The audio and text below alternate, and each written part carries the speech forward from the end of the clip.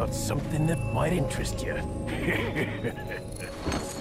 Hey folks, we're gearing up here for Resident Evil 4 coming out on Steam, and I've been playing the Xbox 360 version, looking back at it because it's one of my favourite Capcom games. But is it for the same reasons as you like it? The first thing that always makes me smile being European is where on earth is Resident Evil 4 set? Some people say Spain, but the Spanish fans really don't like that. I personally think it's set in Holland, and the reason for this is the similarity between the village and the Holland level of the earlier Final Fight 2.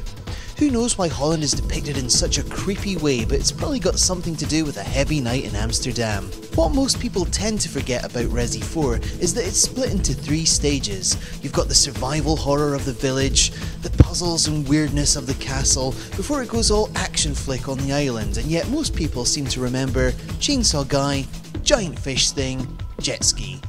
It's the little moments that stick with me, the moments that make you say, what? Hey, it's that dog. Starting with the very premise of Leon being sent on a mission to rescue the president's daughter with just his wits and one clip of bullets. You stay here with Leon. He's better with the ladies. The fact that you have to look after Ashley and keep her out of harm's way before you unexpectedly take over as her and realise that she is in fact a stone cold killer. Look at those murderous eyes. She doesn't even need a weapon. Ashley will kill you with just the scenery, and she will kill again. Talk about near-death experience. Then of course there's the other woman in Leon's life, Ada, one of gaming's greatest romances, if only she could decide whether she wanted to help Leon or blow him up. Then there's the tragic death of Mike the helicopter guy. Mike!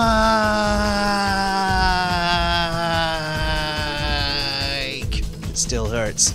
And then there's Krauser. You've only just met him in-game, but already his death becomes your paramount priority. You forget for a moment all about rescuing Ashley and enter into a clash of the titans, a battle in which Krauser gets more and more naked. Resident Evil 4 has its share of weird moments, and this guy. How dare you! No more games! Kill him! And I'm not entirely sure any of the castle actually happened, or whether I dreamed it, but it's certainly changed the pace several times, and as creepy castles go, I don't think it's been bettered. Isn't that a popular word these days? Not to worry. Whatever your favourite memories of Resi 4 are, and there are millions of them, share them below. Thanks for watching, and please subscribe for more.